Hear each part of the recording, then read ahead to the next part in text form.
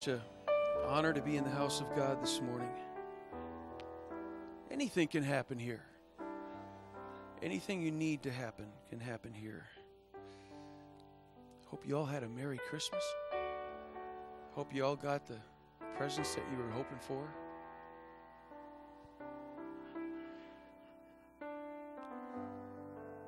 If not, hope you kept the gift receipt so you could take it back and get what you wanted.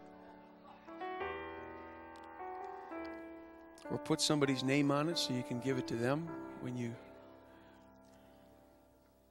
Isn't it crazy the traditions that we go through? Praise God. You may be seated for a moment. I want to address, just a little bit of house cleaning. We had a little bit of confusion a couple weeks ago. There was a tongues a couple Sundays ago, and it appeared that we had two tongues without an interpretation. Of course, that can cause lots of confusion. People walked up to me afterwards and said, "What happened? What's going on?" Now, the Bible says that it says, "Let everything be done decently and in order." And if anything happens that causes great confusion, if there's understanding, you know what I'm saying? First time I walked into a Pentecostal church, everything was confusing to me. And it was like, okay, these people are crazy. But it wasn't them, it was me. It was me that didn't understand. But when understanding is there and then something happens that causes confusion, we need to address it. One of two things happened. So there were two tongues and no interpretation. What possibly could have happened? Either God wanted to speak, but the interpreter God chose wasn't willing. But I was feeling it. But I felt like God wanted me to give it tongues. The Bible says if there's no interpreter. Now, if there's an interpreter in the room and that interpreter is not willing, then we don't have an interpreter. So that's one possibility. And I'm not saying that's what it was. I'm just saying that's one possibility. And the other one is that we pushed it and our timing was off. So God wanted to say something, but wasn't ready to say it yet. So if we jump ahead and we push what we're feeling and don't wait for God, then God said, I have a time that I'm going to inject what I want to inject, and if you say it too soon, they're not ready to handle it. So I need to get them to this point first, and then I'm going to say it, and then I'm going to bring them to this point. If we inject it here or here, God said, no, it's got to go with my flow. So we have to find a balance between waiting too long and not waiting long enough. I opened up my commentators and Marvin Treese and breaking down the words and looked at it, and I thought, okay, what's going on here, God? I think I know what it is, but let me find it. But we have to find a balance between waiting too long, because that can cause confusion. You get a tongues and it just goes on forever. Pretty soon, people are afraid to open their mouth. When the right time comes, they're like, well, now I've waited 10 minutes, and now it's really awkward, so I'm not going to say anything.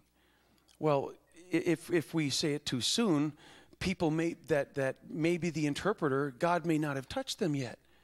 He may want you to interpret, and he's like, not yet, and the tongues comes, and it's not ready. God didn't give it to you yet, so then you sit there and wait, and now the time goes by, and so it's one of those two. So we have to find the balance between waiting too long and not waiting long enough. The glory didn't fall in the Holy of Holies until the process was complete. There's scripture. What do you mean? The glory of God fell into that Holy of Holies when the process was complete. When everything was done according to the process, according to what God's plan was. When everybody did what they were supposed to do, boom, the glory fell. If they didn't, the glory wouldn't fall. So we have to say, God, help me plug into that process. And sometimes we can get so used to the process, we can get so used to the sequence that we sense his presence shift and we push it into happening. We have to be careful that we don't do that. We get so used to it. I mean, we even as Pentecostals can get so used to God doing things a certain way. And it's like, well, okay, I feel this. We're singing that song. Hey, God always gives a tongues interpretation after that song.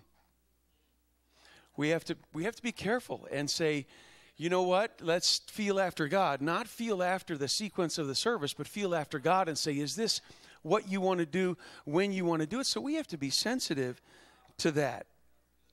So, yet if we continue to press deeper in worship, instead of allowing spiritual pressure release. I want to say that again. If we continue to press deeper, sometimes we feel that glory start to hit. And if you're filled with the Holy Ghost, you can feel it. You can say, oh, God's going to do it. God's going to do it. But when you feel that spiritual pressure intensify, when you feel that, instead of just looking for a pressure release and saying, well, let's have tongues so that this pressure goes away, sometimes God says, I want you to go deeper. I want you to take what I'm doing and follow me into a deeper place than just tongues and interpretation. We get so used to tongues and interpretation. There's churches that say, we never have that. We just have miracles, signs, and wonders. We have word of knowledge, word of wisdom. We have all these things. So sometimes we need to just press deeper in worship. Instead of allowing the spiritual pressure release, the process will take us so much deeper in the Spirit. So, before tongues is given, we must work at being disciplined enough to sense His timing. So, it's not just being used in the gifts of the Spirit. It's saying, God, let me be sensitive to when. Yeah, but if I don't do it now, then somebody else will beat me to the punch. Just be sensitive. Slow down and be sensitive. If God really wants to use you, He'll make everybody else be quiet. He'll say, no, I chose you. You be quiet. We can all feel it. But if God wants to use you, He'll say, no, you just hang on. You just hold on. I want to use this other person right now. So before it's given, we have to work at being disciplined. Also, sense whether there is a willing interpreter present. Well, if God just touches me, well, then I know He's going to take care of it. No, we have to sense. God, I feel that you want to say something, but is there somebody here that will interpret? Because if not, then it's going to cause confusion. And God is not the author of confusion, right? So let's not push something if God is really not ready. Also, whether interpretation or prophecy, please speak loud enough for all to hear. If it's a prophecy or interpretation, and I say, God, you'd be like, what's He saying? I can't hear. And if I can't hear the prophecy or the interpretation, what good is it? You know, God doesn't give an interpretation or a prophecy for the congregation for 6 people in the congregation, everybody that's standing around you. It's for everybody. So speak loud enough for everybody to hear. And also, please speak clear enough. Don't let the anointing emotionally overwhelm your voice to the point the congregation can't understand you. If you're so overwhelmed by the anointing and you just go, ah! Everybody be like, man, they're getting touched by God, but what's He trying to say? I can't understand it. So slow down and speak clearly. Let God speak clearly, because I want to hear what God has to say, don't you? And I know it's overwhelming, especially the first time that you get used in tongues and or interpretation. It's easier to get used in tongues because then you can just speak in tongues and let it flow and with all the emotion. But when that word comes, it needs to be precise and it needs to be clear so people can understand it. Otherwise, it's causing confusion. So, lastly, 1 Corinthians 14:27, I found something. I've been told by probably 3, Pastor Jans, Brother Hernandez, Brother Stone King, but I think there's another one. We talk about how many tongues are necessary to put together a tongue's interpretation, but it says, if any man speak in an unknown tongue, let it be by 2 or at the most by 3, and that by course. That means 1 at a time, and let one interpret. Excuse me. But verse 28, something I studied last week that I never saw before. If there be no interpreter. Verse 28 says, if there be no interpreter, let him keep silence. Never saw that before. let him keep. In other words, if there's a tongue and interpretation, if there's no interpreter, let him. It doesn't say them.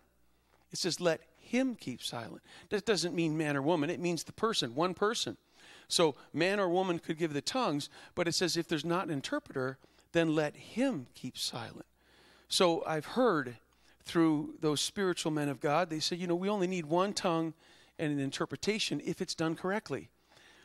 Typically, when people don't do it correctly, one person speaks in tongues, and really, by the time they get done, everybody in the church finally says, oh, I think we're having a tongues interpretation. And the first one is really to say, hey, everybody be quiet.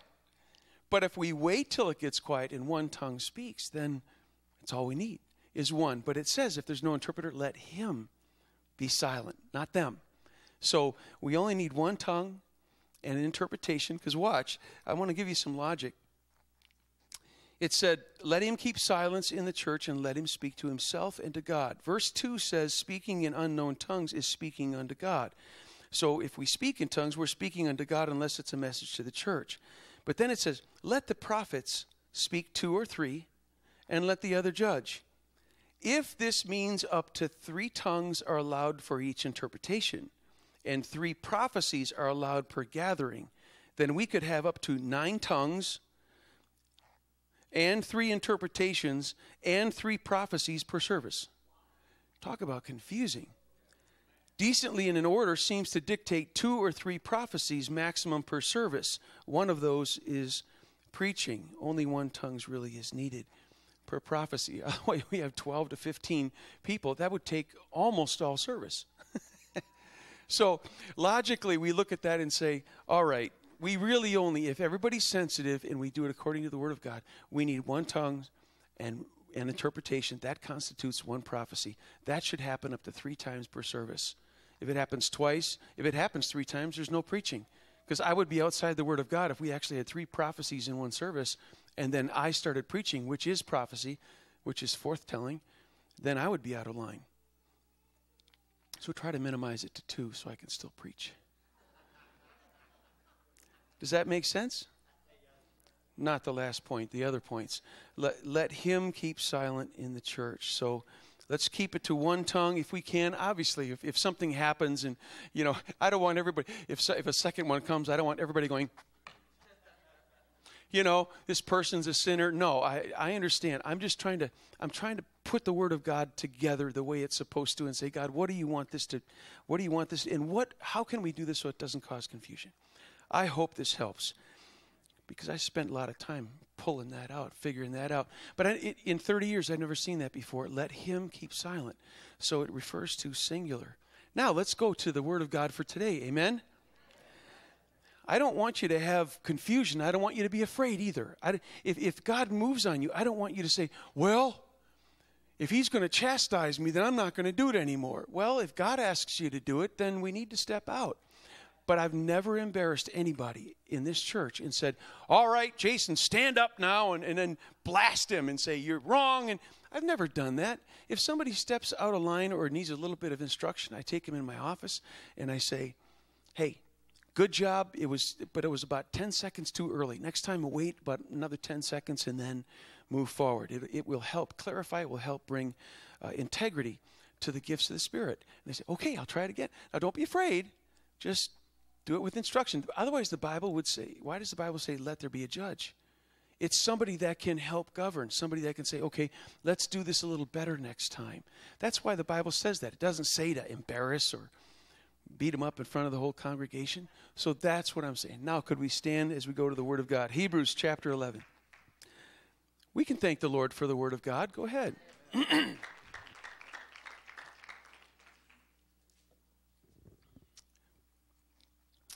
I have had people come to me and thank me for that because they say, I wanted to ask that question, but I didn't want to, accuse, or I didn't want to bring a shadow upon somebody else, but thank you for clarification. But yeah, if you ever have any questions, please feel free to come to me. And if I don't have the answer, I will study. If I can't find that, I will call somebody and find the answer for us. Hebrews 11:32. Nyla has a friend, Ella, with her. Ella, it's so good to have you with us today in service.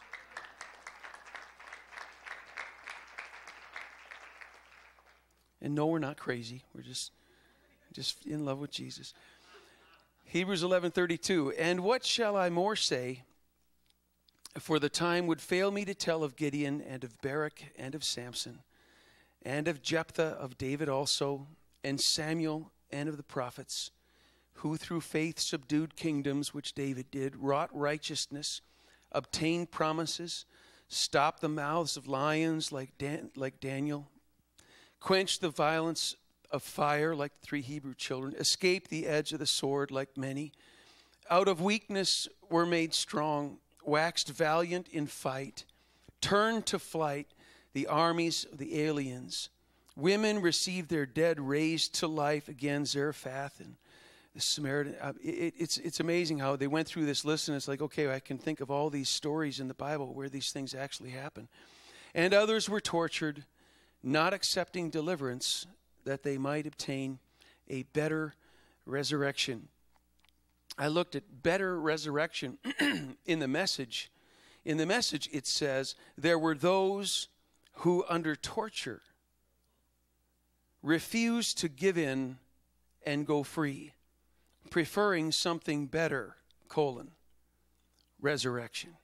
It said they were under torture. They refused to give in and go free, preferring something better, resurrection.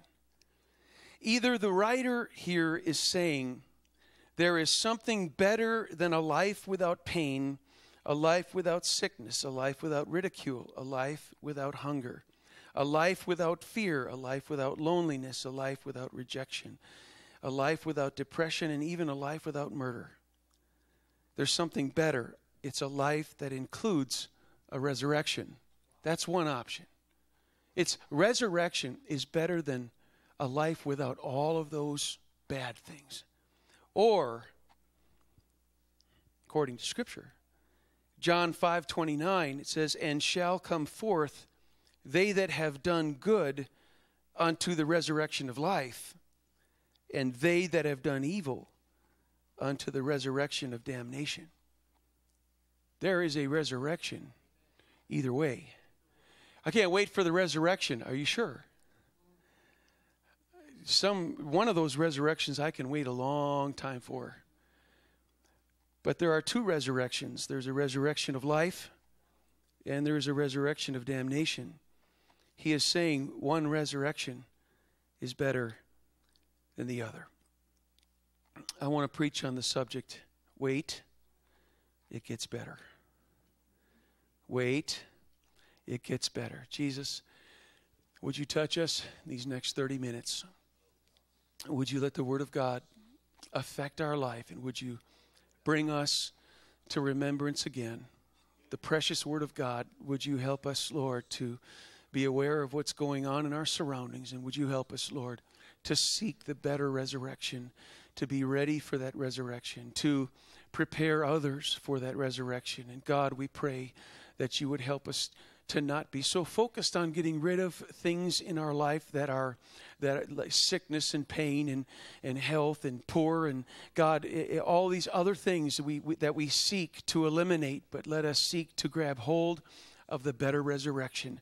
We pray, God, because that resurrection is far better than eliminating things of discomfort from our lives. We ask that you'd help us to give you praise and glory in the name of Jesus. In the name of Jesus. Look at your neighbor and say, wait, there's something better.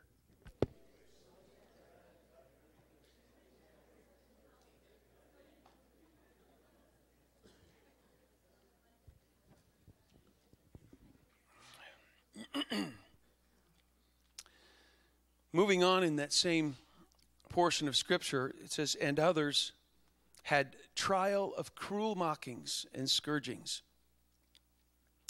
Scourgings, just whipping and beating.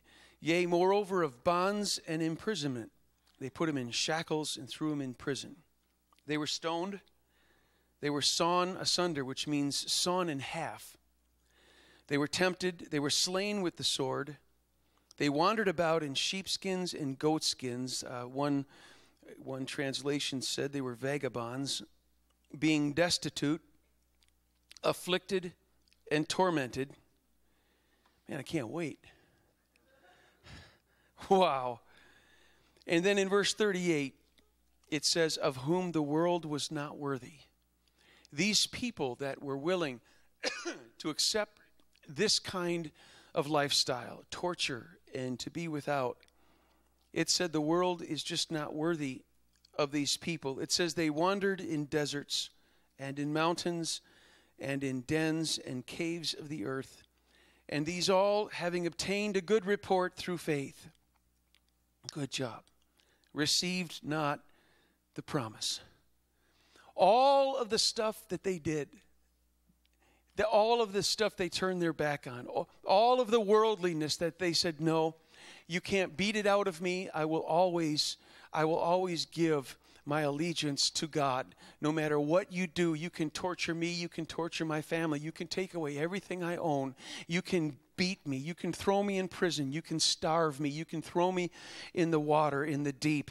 I'm not going to recuse my allegiance to Jesus Christ. And it said, these people whom the world is not worthy of, receive not the promise. Verse 40, God having provided some better thing for us, that they without us should not be made perfect.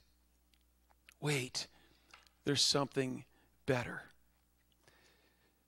There is a better revelation. In Hebrews 1, it tells us being made so much better than the angels, speaking of Jesus Christ, as he hath by inheritance obtained a more excellent name than they. There is a better revelation of his name than Jehovah.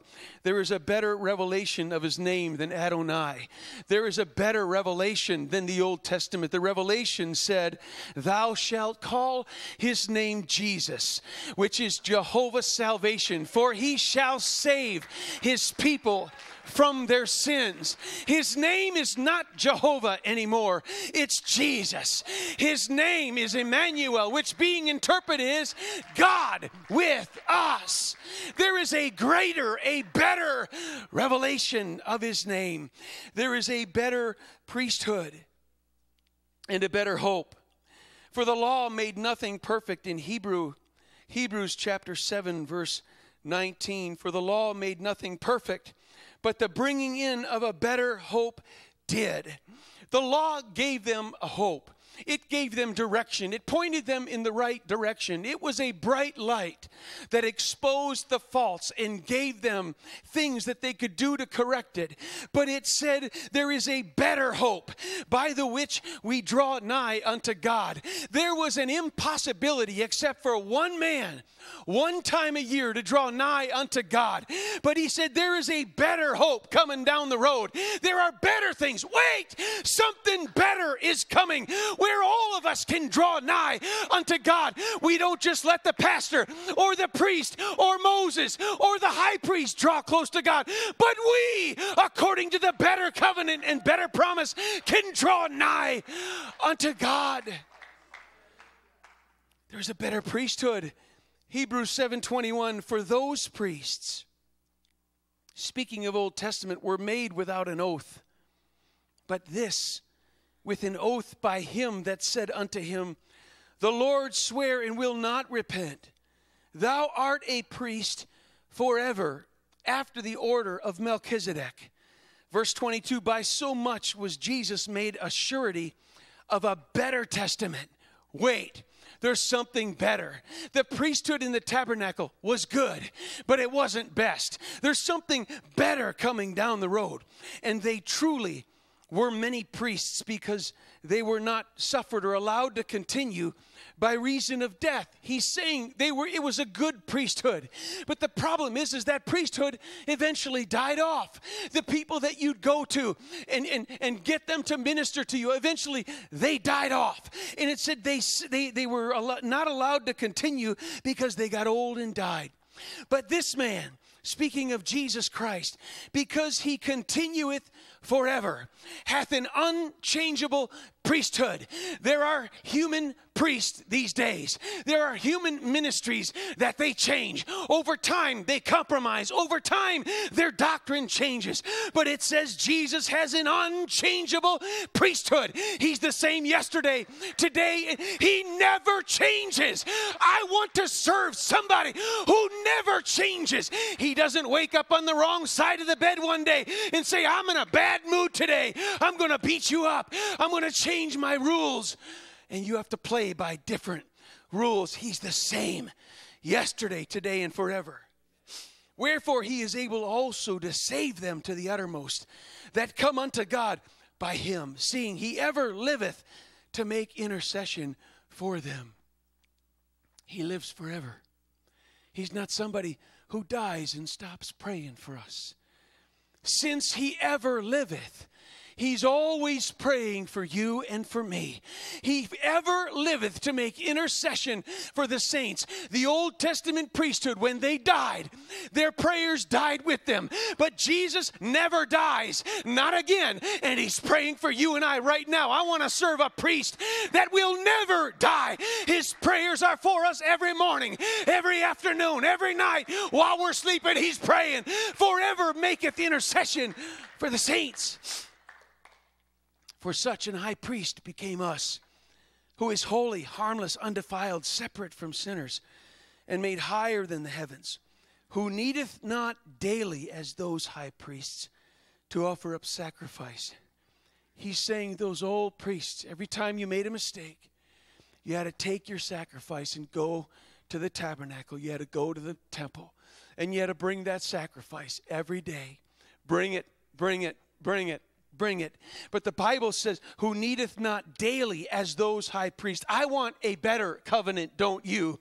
Do you want to make a huge mistake and have to drag a huge oxen to the front of the church, and everybody in the church says, how you doing? Oh, bad week, huh? You must have had a bad week. That's a big sacrifice. Want to share it with us? What actually happened? You don't need to, because you can see who they are, how wealthy they are, and what they brought. You know on a scale of how bad of a week it was. But needeth not daily as those high priests to offer up sacrifice for his own sins and then for the people's. Notice, this high priest didn't have to offer a sacrifice for his own sins and then for the other people. He didn't have to do that because he was sinless. This high priest never committed a sin. This high priest never made a mistake. This high priest never has to offer a sacrifice for his own sins. His sacrifice that he offered, it says this. It says, for this he did once when he offered up himself. He offered himself. Jesus didn't offer a sacrifice for you and me. He offered himself as a sacrifice. He didn't have to give something else for you and for me. He said, I'm going to give myself. The high priest of old gave something else. They didn't give themselves to or on our behalf. They gave something else on our behalf. But Jesus didn't give something else. The Bible says, greater love hath no man than this, that a man lay down his life for his friends. Jesus didn't give a substitutional sacrifice. He came himself. I want a high priest that gives himself. Hebrews 8:6, but now hath he obtained a more excellent ministry. Verse 5, by how much also he is the mediator of a better covenant. Can you believe how many times it says that? God is saying, wait, this gets better. You ever tell someone a story and they go, oh, that's really good. No, wait, it gets better. And then you tell them and then they laugh and you're like, no, that's not the punchline. Hang on, wait, it gets better. It gets better. When you come to Jesus Christ and you repent, you feel the power of God. The blood begin to take away. You say, woohoo! And you say, wait, it gets better. Get in the baptistry. Come and get it. Because the Bible says that will take away every sin from the time you were born up until now. Wait, it gets better. You come up out of that tank and you feel so clean. You feel like life has begun again, and it should, because the Bible says if you come to God, you have to be born again of water and of spirit. When you are born again of water, you feel like a brand new baby. But wait! I love it how he said, but wait for the promise of the Father, which saith he, you have heard of me. Oh, wait, it gets better. By how much also he's the mediator of a better covenant, which was established upon better promises. He's saying, wait, it gets better. Hebrews 9:11, but Christ, being come and high priest of good things to come. Woo! I can't wait for tomorrow. Good things to come by a greater and more perfect. Notice what he's doing. He's building one at a time. He's saying, and then I'm going to do this. And then I'm going to do this. And then I'm going to, and oh, wait till this happens. It gets better. It gets better. The more you wait with God, the more it gets better. Good things to come. Not made. He said a greater and more perfect tabernacle. Wow, God, than the one you made in the Old Testament? Yep. Not made with hands. That is to say, not of this building. There is coming a tabernacle that is not made with hands. Man can't build it. What are you talking about? It gets better. This whole Old Testament system, it was good. And it was temporary. But it gets better. Instead of having a place to go, a building to go, a tent to go to, and you have things temporarily taken care of, now you become the tent. Do you realize tabernacle means tent? It's tenting. In other words, he said there is a tenting of the Old Testament and there is a tenting of the New Testament. He said the Old Testament was a physical thing. The New Testament is something not made with hands. And he said, you're that new tabernacle. It gets better. I don't want to just be something you come and visit. I want to be something that you intend. I want you to be something. I want you to be the tent that I dwell inside. It gets better. Wait, this gets better. Hebrews 9:23, it was therefore necessary that the patterns of things in the heavens should be purified with these, but the heavenly things themselves with better sacrifices than these. When Jesus was on the cross, it was not something that had to happen every day, every week, not even every year. It was a one-time thing. Hebrews 10:34 said, for you had compassion of me in my bonds, in my shackles, and took joyfully the spoiling of your goods. That means when somebody came in and they took your stuff. To be spoiled is not like a rotten egg. If I said I spoiled you, that would mean when you were looking the other way, I took all your stuff at home. See, they would spoil. They would wipe out an army, and then they would go in and spoil the city, meaning they would take all of their valuables, all of their cattle, all of their sheep, all of their gold, all of their silver, and make slaves out of the rest if they hadn't killed them. Make spoil. He said, when people spoiled your goods, you took it joyfully. What? Knowing in yourself that ye have in heaven a better and enduring substance. Oh, that we could come to that point where we would say, you can't hurt me because I can't wait to get there. Doesn't matter what I have, doesn't matter what's in the bank. They're going to, wow, they keep taking it anyways. More and more. All the time. You make more and they take more. But in heaven we have a better and enduring substance. Cast not away therefore your confidence, which hath great recompense of reward. Your confidence in Jesus, there is a great reward coming. He didn't say it's mediocre. He didn't say it's fair. He said it is a great recompense of reward. For you have need of patience, that after you have done the will of God, you might receive the promise. There was something so incredible, coming down the road. Just wait, it gets better. It gets better. Oh, are you looking for him? To him that look for him, shall he appear the second time? If we look for him, are you looking for him? Or are you just enduring? 2 Corinthians 4:7 says, but we have this treasure in earthen vessels. There is a treasure that we can have. He didn't say there is this item. He said there is a treasure. It is a valuable thing to have inside of us, and it's Jesus Christ in our hearts, the hope of glory. Hebrews 11:16, but now they desire a better country. They just almost worshiped Jerusalem. It was just so important because that's where things circled. That was the hub. That's where they worshiped. That's where the temple was. And it said in Hebrews 11, now they desire a better country. You can get so focused on the things that God gives us, and yet all of a sudden their focus switched to a desire for a better country. That is a heavenly.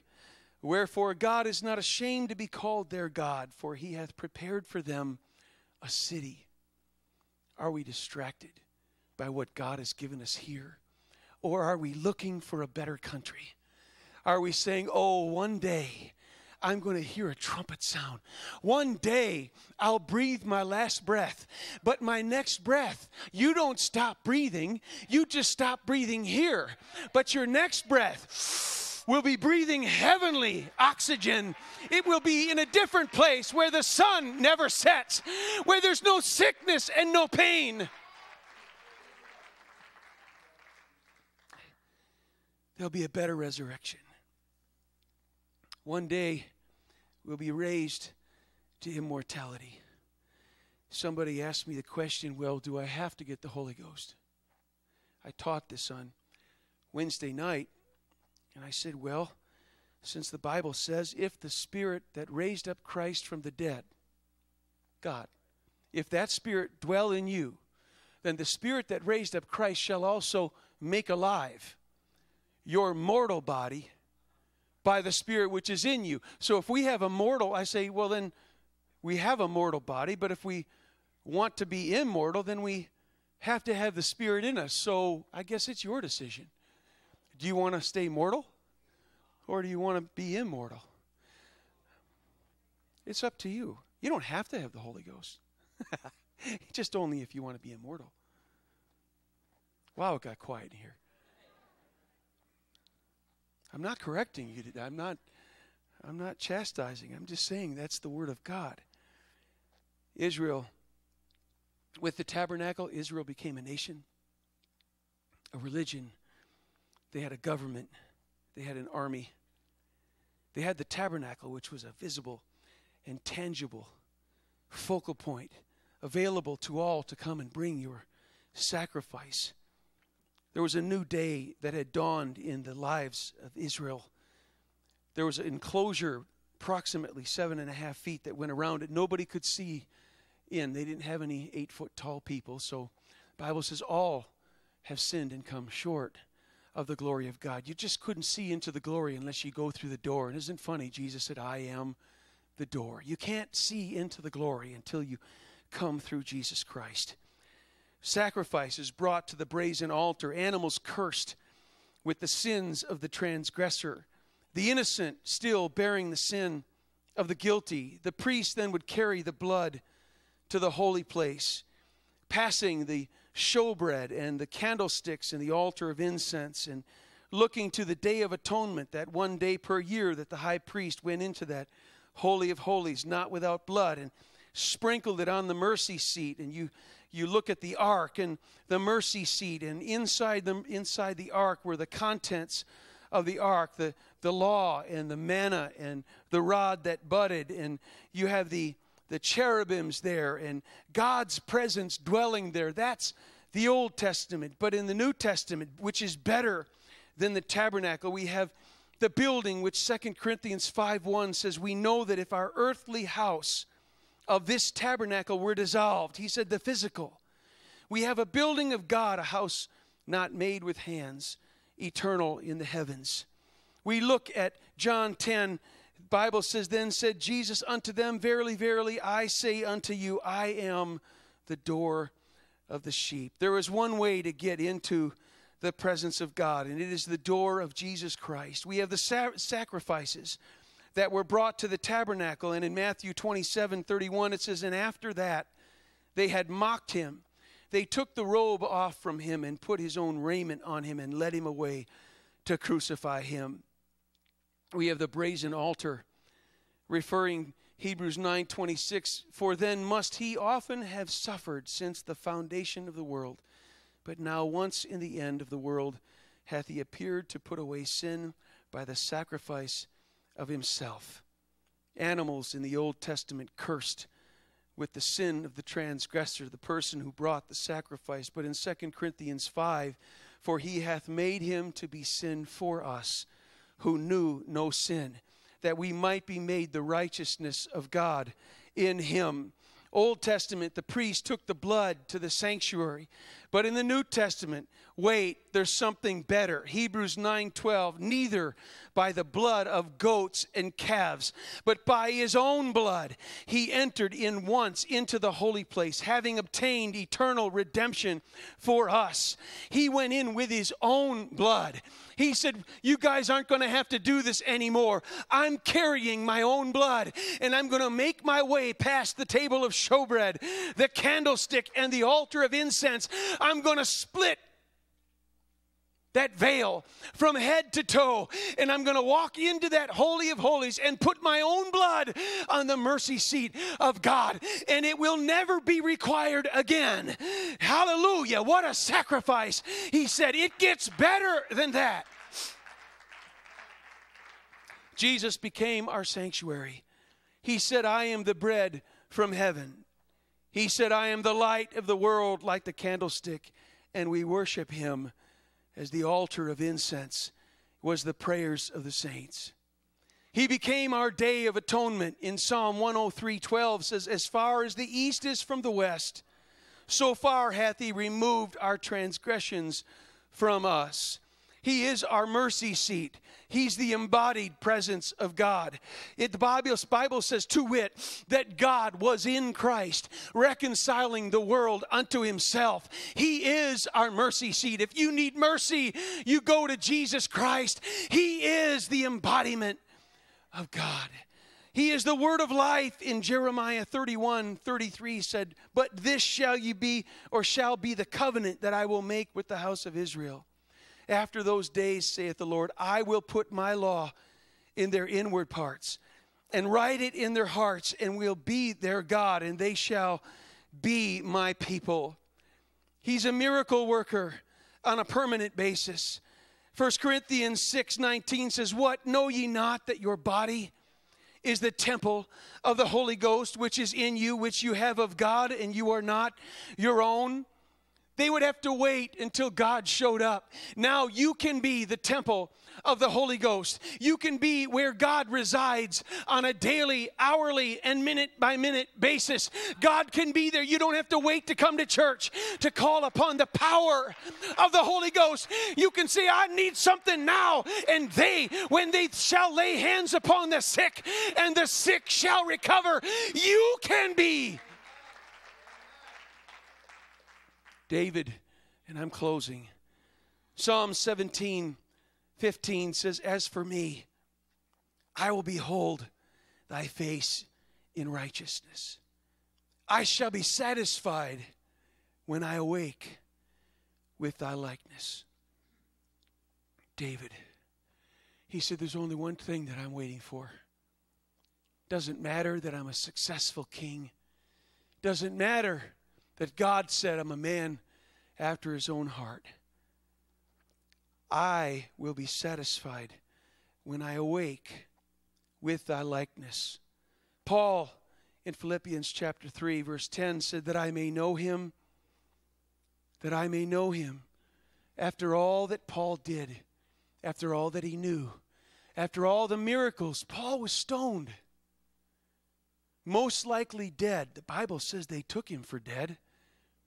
They don't stop stoning until you're dead.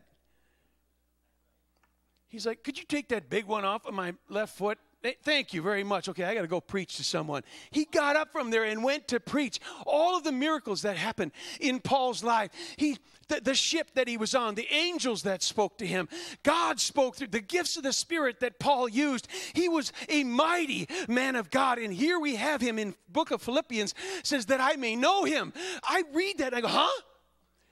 Paul was saying there is so much more in God. You read my resume and read the history of the things that have happened in my ministry and for the purpose of edifying the church. And I'm going to tell you, there's more. Wait, it gets better. There's more that God wants to do inside of you and for others.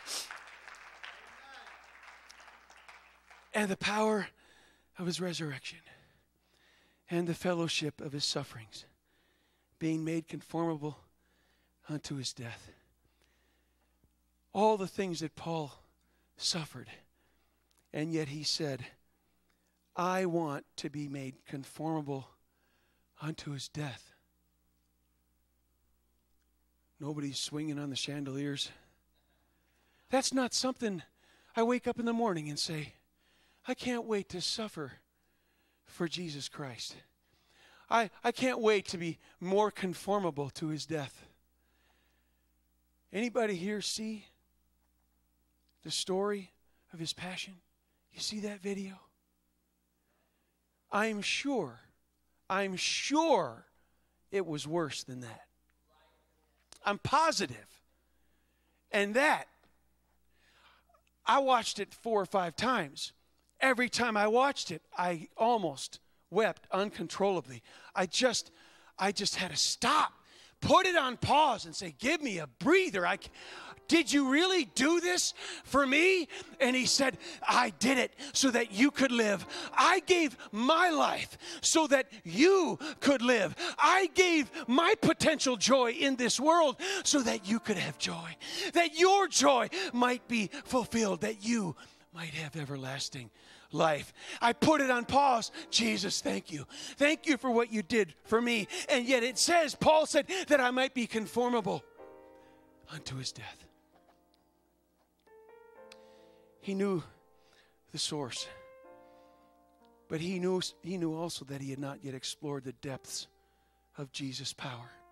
He knew that no matter what he experienced in Jesus, there was at least the difference between the tip of an iceberg and what's left. What you and I have experienced in him is so small compared to what is left. There's more, and it gets better. Would you stand with me? Paul said, to live is Christ. To die is gain.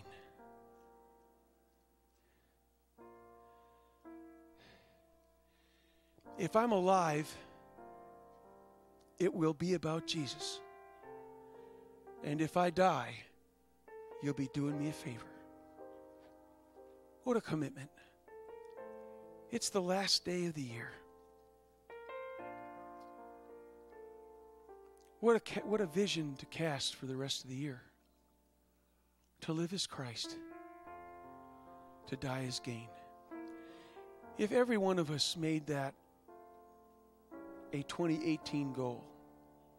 I want to live for Jesus. Anything that could possibly hinder me in that endeavor, I need to move it out of the way.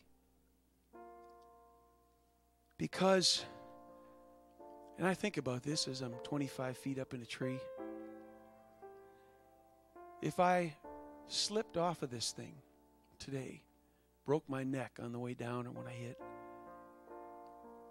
would it be gain?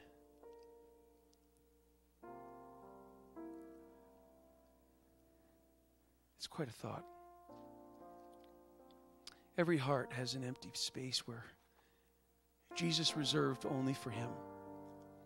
Everything that we reach for to try to fill that emptiness, it just doesn't fit. It's a round peg in a square hole. You know what I'm saying? We get it, we try to, and it's hanging out, and we go, there. And it just doesn't fit. and we go through life, hopefully sooner than later, we find that proper peg, Jesus Christ, that fits. It just fits. We say, there, now I'm satisfied. I will be totally satisfied when I awake in His likeness. Timothy, 2 Timothy 4, for I am now ready to be offered, and the time of my departure is at hand. I have fought a good fight.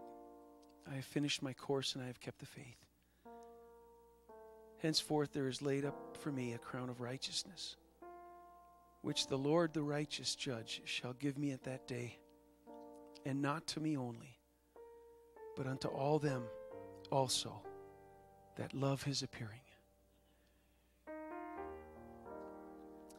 If He showed up today, would you love His appearing? Or would you say, there's some things that I got to take care of. Could you just put the brakes on, kind of like in the middle? Give me at least a few seconds to repent. God, I need to get some things right. You see, if He shows up and we're not ready, we're not going to love His appearing. But if we're ready, if we have that immortal spirit of the Holy Ghost in us, we'll love His appearing. Because I promise you, in the moment, in the twinkling of an eye, at the last trump, the Bible says the dead in Christ shall be raised first. Then we which are alive and remain shall be caught up together. We're going to be caught up together. The trumpet's going to sound when He comes back. And there's going to be the shout, hey, I'm here. And we're going to disappear in a moment and be caught up together with Him in the clouds. So shall we ever be with the Lord. That day is coming. Will we love His appearing? That will be a good resurrection. Jesus, incredible things happen at the turn of a calendar, at the turn of a year. Now is a good time to say, Jesus, would you help me to think with the mind of Christ? Help me to make decisions based upon my relationship with you. Help me, Lord, to always weigh in a balance things that could cause me to lean away from you or things that could cause me to lean toward you. Help me to make those decisions, Lord, that would constantly draw me close to you. Prepare me, Lord, for that soon coming day, that day of the Lord. I want to love your appearing. I want to be prepared. God, I want to have oil in my lamp. I want to be ready for the marriage supper. I want to be part of the bride. Help me, Jesus, to keep my mind on you.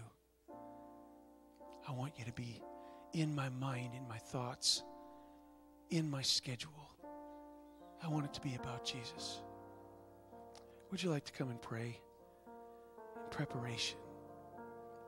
Would you come and talk to Him this morning? Jesus, I love you. I love you, Jesus. Let's worship. Jesus. Into your arms, I'm drawing I want it to be better, Jesus. again. Let it be better to today. dwell with you. Hallelujah. It's my only heart's desire. Jesus. When I wake in your likeness. It's my only heart's desire.